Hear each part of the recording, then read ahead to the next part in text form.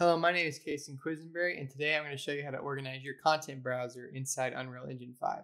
Now, a few important disclaimers before we get into it. Obviously, there's no correct way to do this. Organize a content browser in 1,000 different ways. This is just the way that I personally like to do it and the way that I found is effective for me. Think of this more as a jumping off point for you when you're organizing your project. The second thing is that, depending on the project, organization can be very different. So if you have a project that's vastly different than, projects I've worked on, you might need a different system. Or if you just have, some sort of strange or different project, you might need a different system than this one. And the third is that a lot of how you organize your project is dependent on the size of the project. So I'm going to be organizing this for, smaller projects. But say if you're doing like some giant game, this probably doesn't make much sense to organize it the way I'm doing it. So this is a third-person template project with starter content. So that's also an important thing. If you don't have starter content engaged, you can skip over this section, but I'm just going to explain right here. So of course we have our content section. Everything in here is pretty organized. You don't really need to mess with that too much. Now I'm just going to leave everything in here. I usually like to delete a couple different things in the starter content, but I'm just going to go ahead and leave it for this video. But I typically like to delete these three because you don't really need them when you're prototyping or white boxing. But I'm going to go ahead and just leave them. So the first thing I'm going to do is I'm going to throw this level prototyping into here. So that's basically a content starter thing. Now you might notice it didn't delete the folder. The folder is still here, but we can fix that. So this is also just like a tip for if you're deleting and moving something inside of Unreal. So if we go to our filters here, and this is a bit of a tangent, but I'm just going to go over it. And we go to this show redirectors. We'll see that if we go inside level prototyping, there actually is stuff here. So this is the objects that we deleted. So what happened here is the object was stored inside of this folder. And when we moved it, it left a thing called a redirector, which is basically something that just tells Unreal where the new object is. But however, that makes it to where we can't delete this folder because there's stuff inside. So what we need to do is just right click it. Go to fix up redirectors. That is going to make it to where those objects no longer exist. And then if we go back, we can now delete this folder. So if you're ever getting into a scenario where you can't delete a folder or you can't delete a folder that you've moved or something like that, just fix up redirectors and that's how you solve that issue. The next thing I'm going to do is do the same thing with characters. So we're going to move that in here. In the characters, that's just, where your skeletons for your default mannequins, like the player character in the third-person template are. So you don't really need them to be, outside the starter content because they basically are starter content. All right, and that moved over. And so now we're just left with our starter content and with our starter content and with our third-person character template. So what I'm going to do is I'm going to rename this into blueprints. And just hit OK. So again, it does the same thing with the redirectors. So if we just hit fix up redirectors, we can then just delete that folder. Now we have our blueprints here. Now I'm going to go in and I'm going to keep these two and I'm going to move the maps into starter content. Or into content, not starter content. So now we have a thing for maps, and this is where we can put our maps, and this is where the default third-person template map is. So now if we go inside of our blueprints, we see that we have all these folders, and I'm just going to go ahead and delete this one.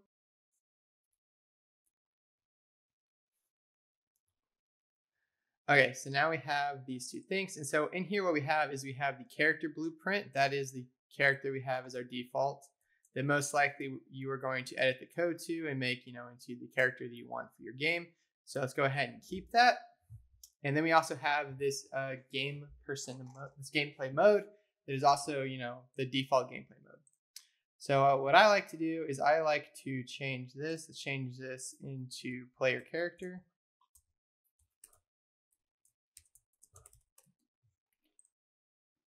And then again, we got to fix up the redirectors. That's just a part of, changing anything about your organization system in Unreal is the redirectors. So, and then in this input folder, this is just our input. Basically, it's our control unit for the enhanced inputs. And so I'm going to change this. I'm going to just put inputs inside of here. And then we go here. And so now we have the actual character, the gameplay mode, and then we have our inputs. And so I'm just going to leave that as here. And so that's going to be the start for our blueprints. Great. And so right now what we have is we have blueprints, maps, and starter content. So maps is obviously where our levels and maps go. Starter content where starter contents go. And then blueprint is where everything else goes. So along with player character, you might have other characters. So let's, say NPC. And, NPC, maybe we have, we have enemies. Maybe we have enemies, and then maybe we have, friendly. Right, and then we can have two different folders here, and then we can get even more specific, of course. So we can go in, maybe there's inside enemies, there's, bosses, or there's like level 1 enemies, level 2 enemies, level 3 enemies, or there's different types of enemies. So maybe there's melee enemies, maybe there's shooter enemies. But this is the part where you basically got to customize it for wherever your game is. So if your game, has melee and non-melee enemies, you put that there. If it has multiple levels, you can put level 1, 2, 3 there. And that's just going to depend. So inside of blueprints, we have player characters, NPC. Also like to have, props. So, this can be anything from like weapons that you pick up inside of the game. This can be, levers that open a door. This can be, the door itself. This can be basically anything that is not a character. So any like inanimate object that you can interact with inside here. And again, you can get more specific. You can say level 1 props, level 2 props, player props, or just environment props, or enemy props, and all that different things like that. Or you can just, instead of saying props, you can have just weapons, environment props, this, and that, all inside of here. Again, it really just depends on your project. This is just to give you a starting point. So now we have our blueprints, which all of our blueprint code is going to go, and we have our map to our starter content. We also are going to need a folder for assets. So this is going to be for all of the art in your game. So we go in here, and of course there's different types of art. So I like to first make a static mesh folder, and this is, for the static meshes, and then a skeletal mesh folder.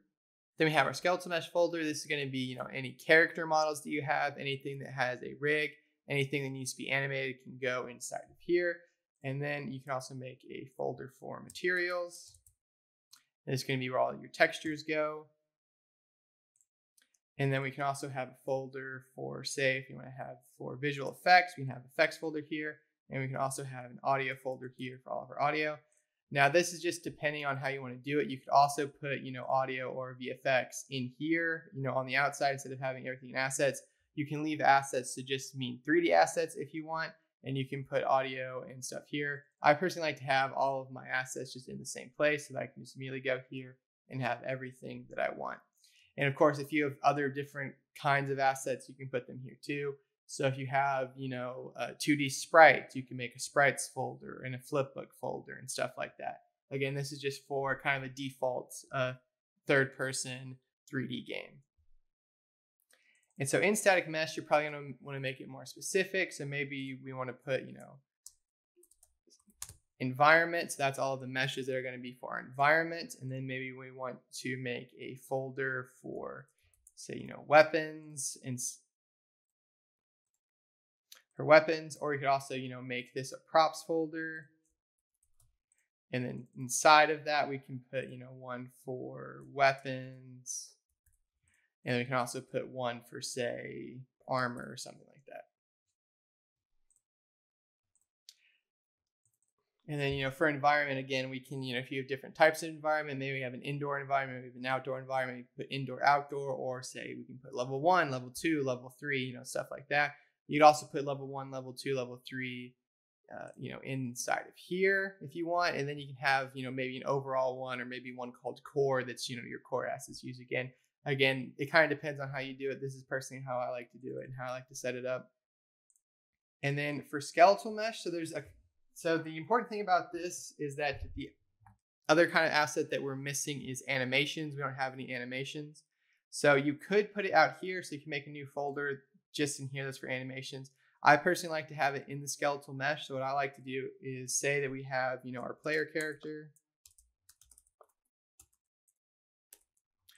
Right, I like to go in here and I like to have the mesh folder. So that's for the character mesh and also for like the character skeleton.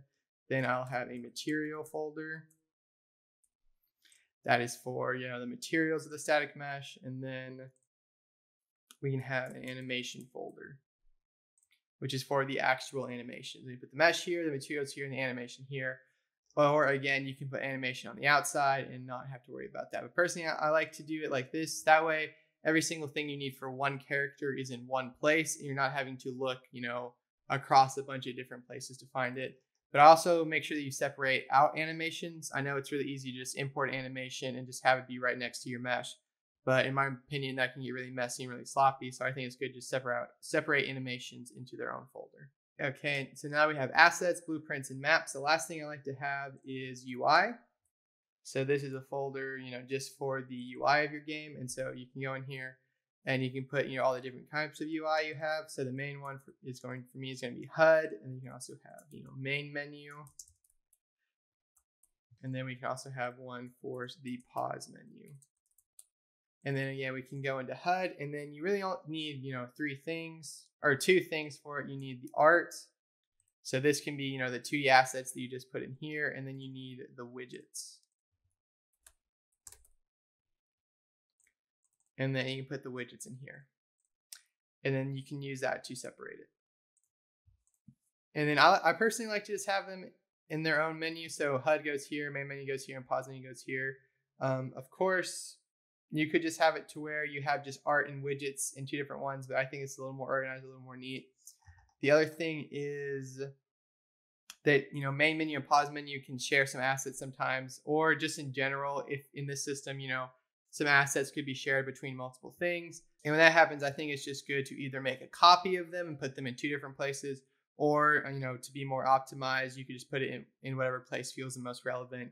And then, if you have teammates, maybe communicate that's where it is. And then last thing I'm going to show you, which you might have noticed in my previous videos, I like to color coordinate my content browser. You don't have to do that, but personally I like to do that. So if you right click an object and you go to set color, you can set the color of the folder. And personally, it's blueprint, so we're obviously going to make this blue. And you can make, whatever shade that you want. And then there, and then, maps, I usually like to make black. Starter content, I like to make gray. And again, the colors are out of everything are the thing that matter the least. You can literally do whatever you want with colors.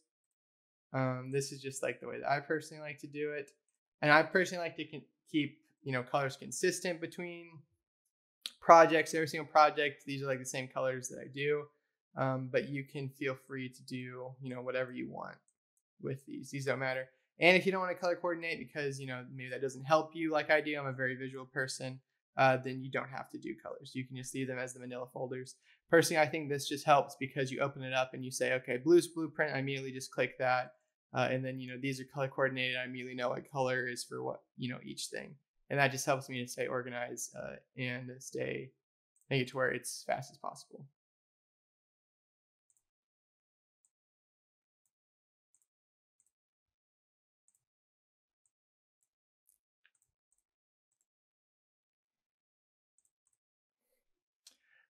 But one important thing to note is if you do this system, see how I have the player character blue here.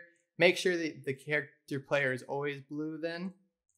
That way just the colors are consistent throughout the project. That way, blue is always player character. That way you always see blue and you say, okay, that's a player character. Don't have them be different colors throughout the different systems. Okay, that's going to do it for this video. A very quick and simple video. I just wanted to put out a video on how to organize the content browser. If you look at a lot of the YouTube tutorials out there, most of them are, starting a brand new project, and they're mostly focusing on showing you the code, which I understand, that's what you're there for that video. But I just want to make a video that specifically focuses on how to organize things and keep your stuff organized, because that's a thing that's often overlooked and a thing that you kind of have to learn on your own. So I just want to make this video to help people learn how to organize stuff. Keeping your stuff organized is very, very important to be a fast worker. And also to, if you know where everything is, you can get to it faster and you can work faster, and that can just keep, projects on time. So make sure you keep everything organized. Make sure that if you're working within a team, you make clear how you're going to organize things. That way everyone's on the same page. Make sure that everyone is putting things in the correct places. That way everything is nice and organized and easy to use. So that's going to do it. And And I hope you learned a lot about how to organize your content browser in Unreal Engine 5.